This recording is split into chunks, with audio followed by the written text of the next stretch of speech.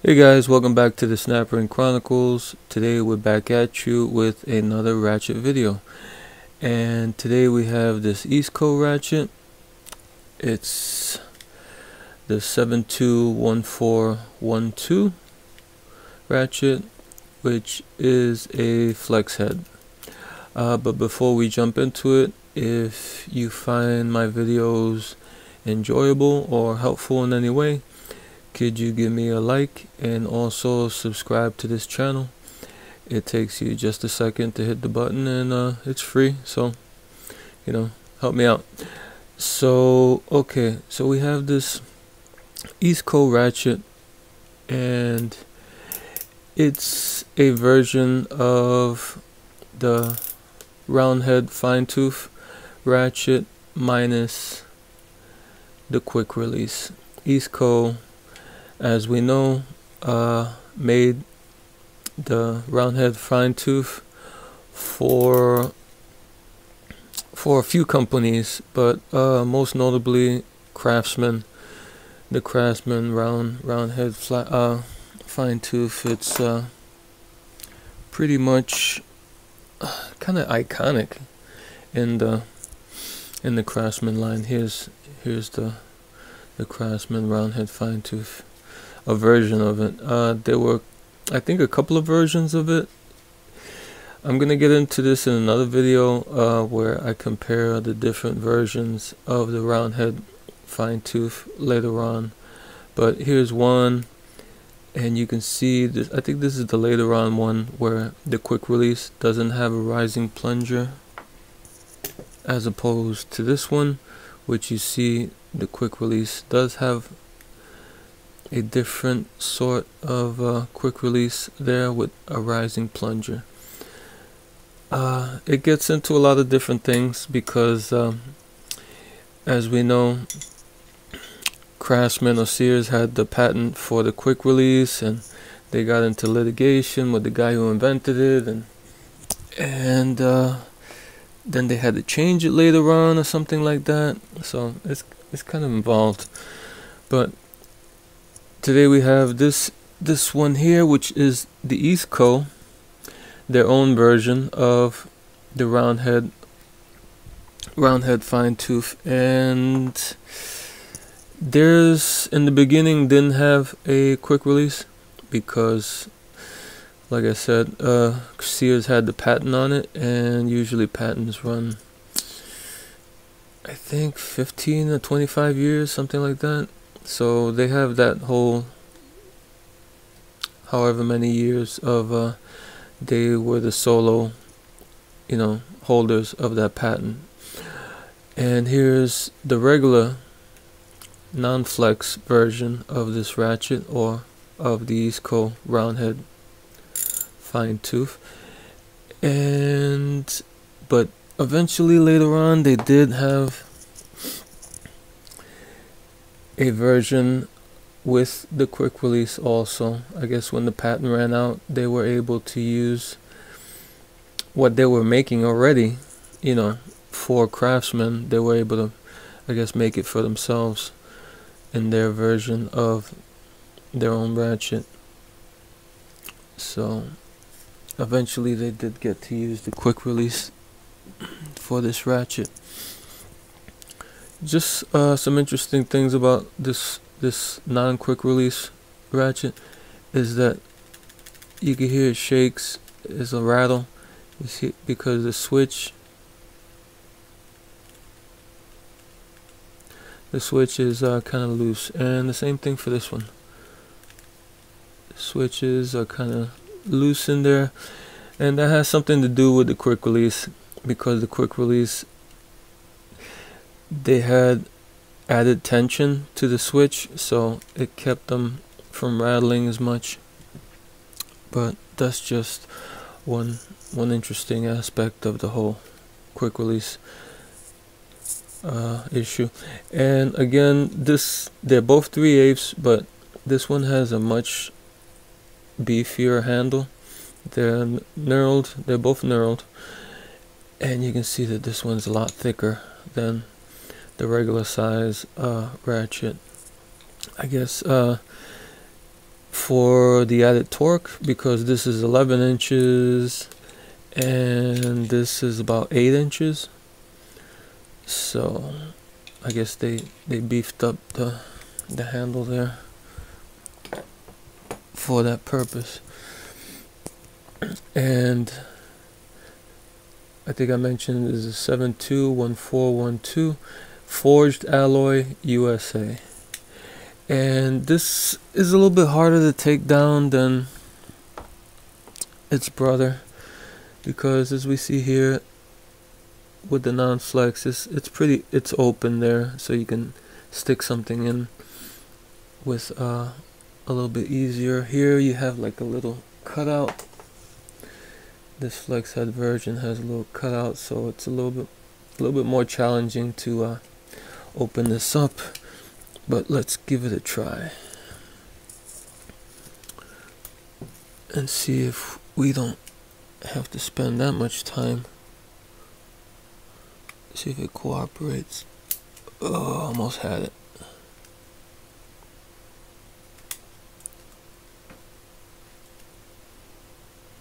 Okay. There we go.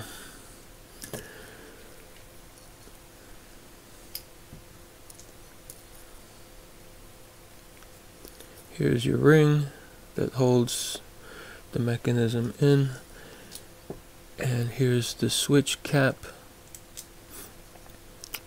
It's made of metal. It has the cutouts in it for the protrusions here, the posts, the pins for the pawls and whatnot.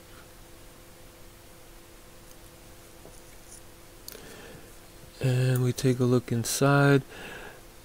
This was pretty good. This is done nicely. The broaching here is overall very good. As we see here, you see the teeth are pretty nice. There's only a hint of a little bit, I don't know if you, hold on, let me grab a pick real quick. There's only like a hint of these ragged tooth ends. Not as bad as the 1/2 inch version that I showed a while back of this run of ratchets. That one was, they had a good solid row of ragged teeth. Here I only see maybe a little bit here, a little bit there, one, but pretty, on the whole, is pretty good job of broaching in this. Pretty nice. And this is a flex, so there's a ball and a spring under here, and this is, there's no I can't take this out. I can, but I don't want to ruin it. So there's no way of this isn't made to be taken apart. They just put the pins in, permanent pins. And this has 3 positions, 3 cutouts, 1, 2, and 3. And then you freewheeling. After that position, you freewheel all the way to the back. But those 3 positions you have, and you got the ball and the spring underneath. And I guess that's about it for this part here. Okay, the switch, like I said, has the cutouts for the pins of the pawl, and the switch here has a little main switch where in the switch you have the spring that goes all the way across. It's the switch is bored straight through, so there's a hole that goes all the way through, and there's a ball on each end and a spring in the middle. So to get this apart, and there are different versions of this plus the quick release. No, there's this version and then there's different versions of the quick release. And to take them apart, it's a little bit different for each. But let's, what I do is I just take one of the pins out, hold down the pawl, because you have, and there's the ball goes flying. God. Oh boy. Let me see if I see it. Yep. I looked out. It fell right at my feet. So there's the ball. You can see it here. They're tiny. They're tiny. So be very careful when you take them out. Take out the paw. And the paw comes out. This is what the paw looks like. Some grease in here. And the paws, they have like a little hump in between them on the bottom there. And there are 3 teeth per side, and there are 2 paws. So I guess you got 6. Let me get a napkin. Oh, God.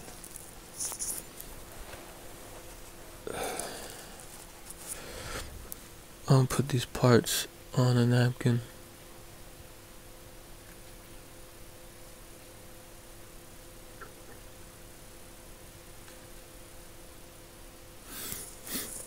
Okay, so now you take, there's a spring, that's the spring I was talking about that goes in between. And there's your spring.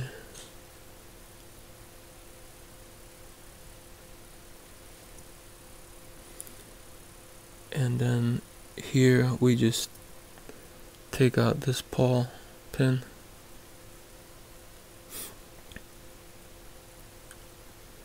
Take out the other paw. And then the ball should be there. Be careful, it might fall out.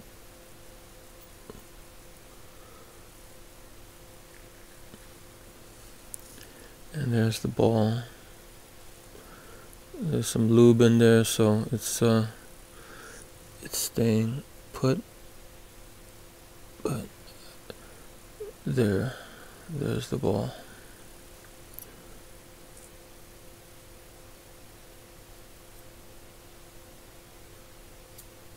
And here's the switch. You can see the switch. It has the hole I was saying. It goes straight through. And on the quick release, you're gonna have a spring down there, and a ball and a spring. And like I said, there are different configurations of the switch, so it's a little bit different for both. Here's the housing. Nice, well done. Everything looks pretty good. Looks like it was well forged there. There's the ball detent. Looks nice also. Well centered and peened.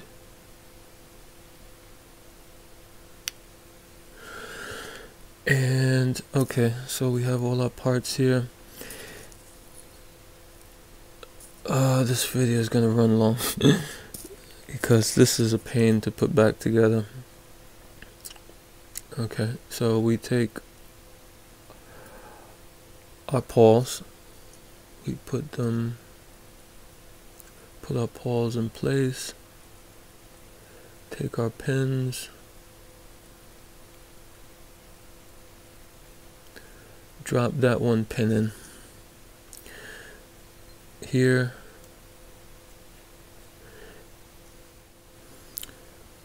Okay, so you're gonna put the ball back in the hole, like this, and then you're going to take it and put the ball against the pawl that you just put in, like that. And make sure that this square switch is facing out and the round portion of the switch is facing in, like this. Okay, now what you do is you take your spring and you drop it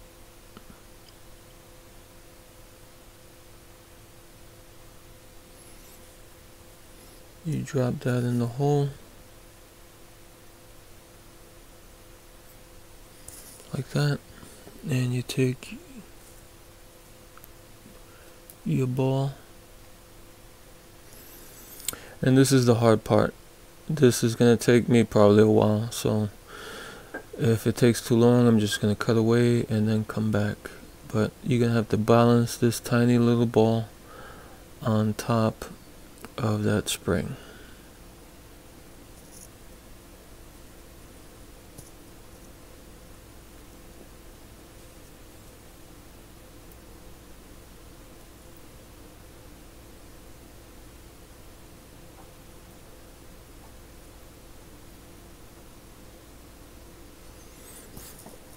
Okay, you have your ball balanced on the spring like that.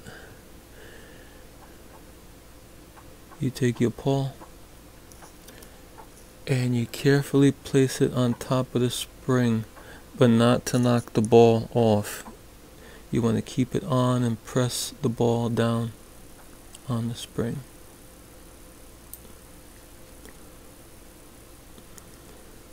Like that. And then you take your pin, you put that in, and hopefully everything went well and this switches. Yep, it's switching. Like that. Okay, now what you do is you take your switch, you drop it in the hole there, and now you take your mechanism and you try to orient the switch with the switch plate. You see it's kind of going this way, the square, the rectangle I mean, and you want to kind of get it to where it's going in the same direction, like that. And you drop that in. You might have to press the pawls in to get that in. Okay, now you take your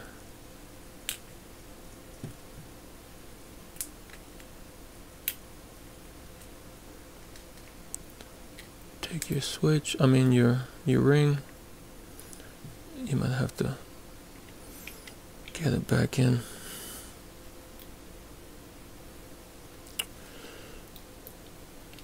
Oh boy.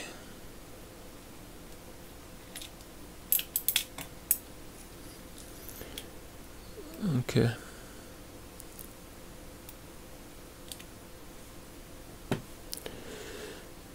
Now this is the fun part again.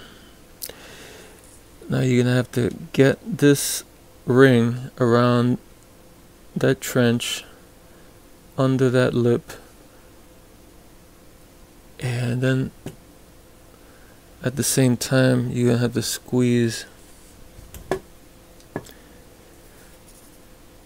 this ring together.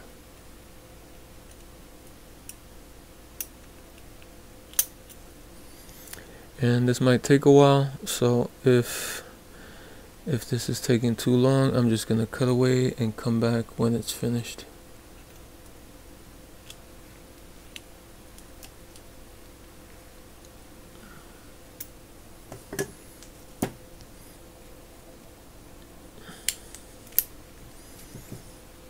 And I can't believe I did it that quickly.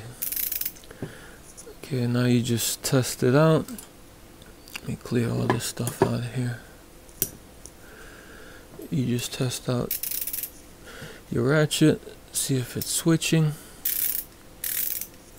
Yep, it's switching. So that's the teardown of this Easco round head fine tooth ratchet.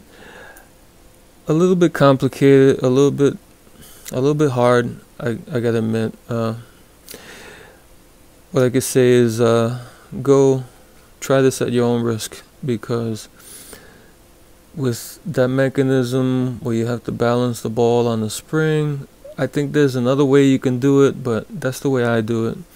That's the way I thought was more simple.